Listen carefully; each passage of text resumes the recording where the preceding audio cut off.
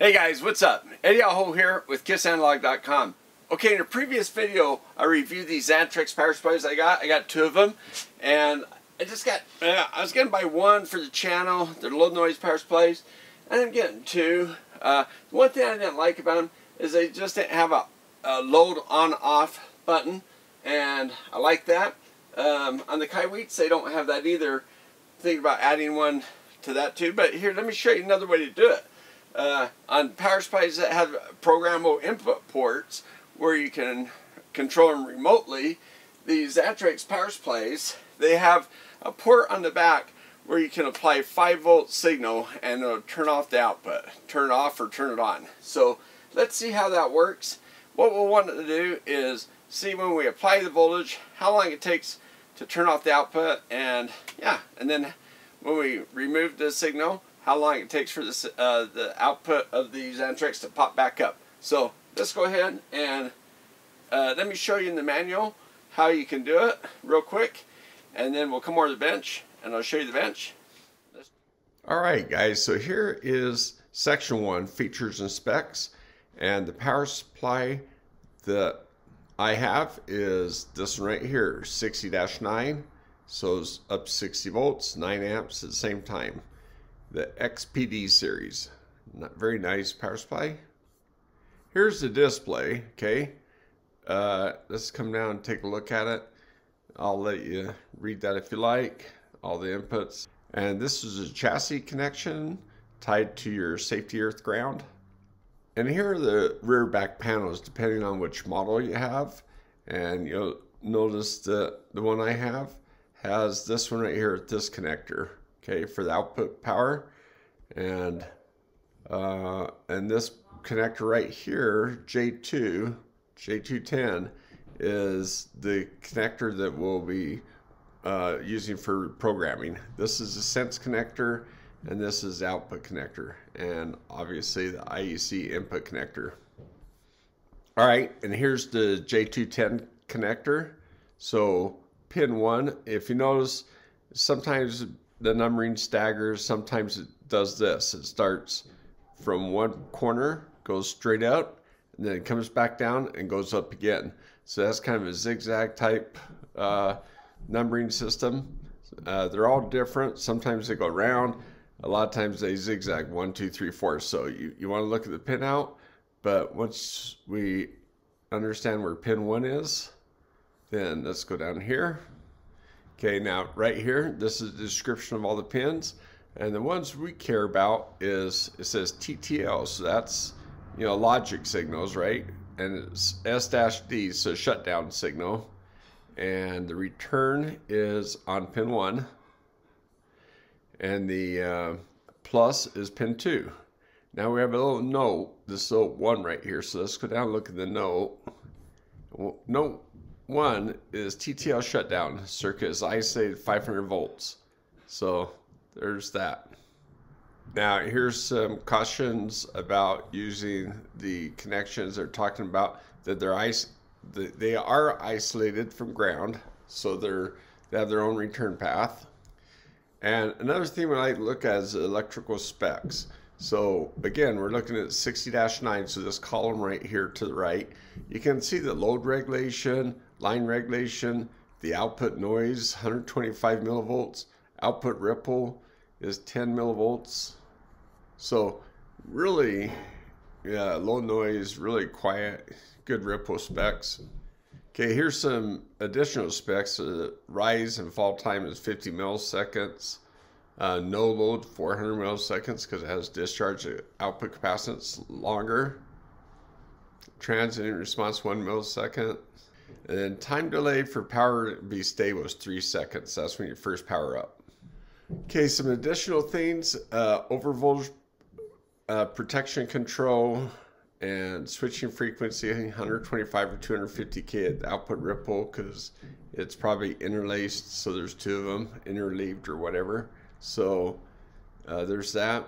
Now here's the thing that we want to see: remote programming. So 5 to 15 volt for TTL compatible, so 5 volts input impedance, 2K in series with 1 diode drop.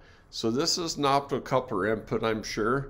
And so we're going to put a 2K resistor in series with our voltage so that it'll drop the voltage and limit how much current goes to the diode. Okay, and that's how we're going to do it. Alright, so just a little discussion about the setup. I'm going to use a buck converter to apply 20 volts input and it'll put 5 volts out. Okay, I showed this buck converter in a previous video, and I want to show how the Xantrex power supply can now be programmed to turn on and off your power, so you can do some cycle testing. I'm going to use a Bryman at the output. It's running over here to the output. Okay, and it's kind of funny because I've got the amp probe over here. I've got the amp probe over here, and it's going to be looking at the 5 volt logic in the back. I'll also be using the scope probe right here at the input to monitor the 20 volts of the input that we're going to apply, and then we'll be using a differential probe here to monitor the output. And that's these probes. This is to the Bryman. So that'll come to the MixSig DP1007 differential probe. And then we'll also use the Pintec differential probe to monitor the logic signal that I'm programming at 5 volts on off to toggle the output. Okay, so let's see how that works. Alright, so the back end of the power supply, hey, made in USA. This is the connector for power, this is the connector for sense, and this is a program connector. And pins 1 and 2 are right down here. I've got this orange wire in pin 1, that's my return, and pin 2 has this 2.2K resistor. Okay, so then this connector will go to my power supply, and it also goes to this amp probe meter that we'll use to monitor the voltage. Okay, alright, so as you can see, we have 20 volts going into the buck converter, 0.18 amps.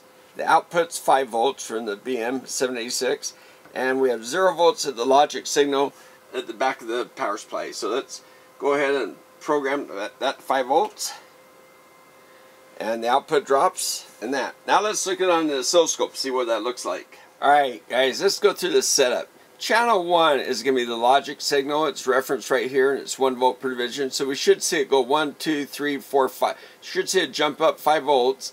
When it does that, the input voltage, which is channel 3, that's the purple one, it's at 5 volts per division right now.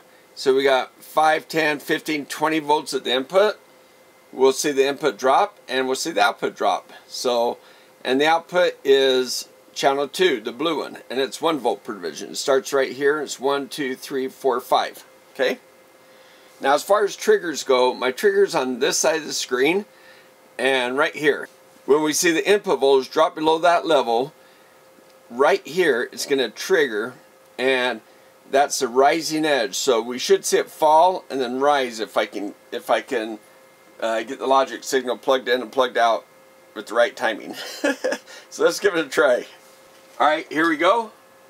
Alright, that doesn't look too bad. It's a little bit shaky here. See the yellow one? I kind of, I'm just putting a toggle into the front of the power supply. So, alright, so that's a pretty good capture. If I used a function generator or something like this, I could control that signal to turn on and off the power supply with a nice square wave. So I won't get this little choppy stuff. See, when I zoom in on this, zoom in over on the input. So there's my 5 volt logic to tell the power supply to turn off. And the purple one is the 20 volts turning off.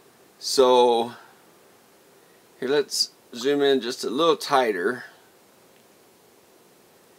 Alright, so if I put this cursor, here, let me make them yellow. If I put that right where the logic signal, I think, went up, okay, and then put this one right where the 20 volts started to turn off, right about there. It took about 1.9 milliseconds, probably say 2 milliseconds, to control the output of the power supply, the Xantrex, to turn off. And then as far as when the output of the Xantrex turned off, which is the input to the buck converter, then the output of the buck converter started to turn off too. And that's a function of just the load and the converter. But yeah, so it takes about 2 milliseconds for the signal to tell the output of the Xantrex to turn off, it looks like. So let's move this over to the other side. And we're going to have to open this up so we can see everything that happened. There we go. Okay, take one of these guys, slide over here. That's where the logic signal dropped out. And then it allowed the 20 volts to start to turn on right about there, which is about 99 milliseconds, 99.6. Let's say, it's probably say 100 milliseconds. So 2 milliseconds to turn off, 100 milliseconds for it to allow it to turn back on. And then as it came on, you can see how the output ramped up to 20 volts. So let's see what that looks like. Yeah, the thing about these touch displays, it takes some practice hitting what you want to move. Okay, so it took about 87.6 milliseconds to ramp up to 20 volts. And then after that, you can see the buck converter turned on a little bit later and popped up and put its 5 volts out. And that delay is just a function of the converter. Alright guys, so that's pretty cool that you can control these, you know, more expensive power supplies with these programmable ports, right? Yeah, these are low noise power supplies. I like them for that. I've got another power supply I just got, and I'm just getting a lot of power supplies, and you know, honestly, filming videos on these, they turn on the fan. They're not super loud, but they're just loud enough that it's a little bit annoying, if you notice in the last video where I used one of these guys. So I think I might just sell those, get my money back, and use that for something else. But yeah, it's a good try. But it is neat that you can control them and turn them on and off, and that's a pretty cool thing. So yeah, let me know what you guys think. Thumbs up the video if you liked it, if it's helpful. You see how easy it is to you know, if you have a power supply that has programmable ports, how you can do that. And appreciate you watching. And 2 thumbs up to my patrons. I really appreciate you guys. You become a patron. Down below there's a link. As little as $1 a month. But anyway, I have links for the Kaiweet stuff and for a bunch of different multimeters and a bunch of that stuff. It doesn't cost you anything extra, and it does help support the channel. But a free way to support it is to give the old thumbs up on the video. When you like the videos, it does help the YouTube analytics, so appreciate that too. Thanks a lot, guys. We'll see you next time.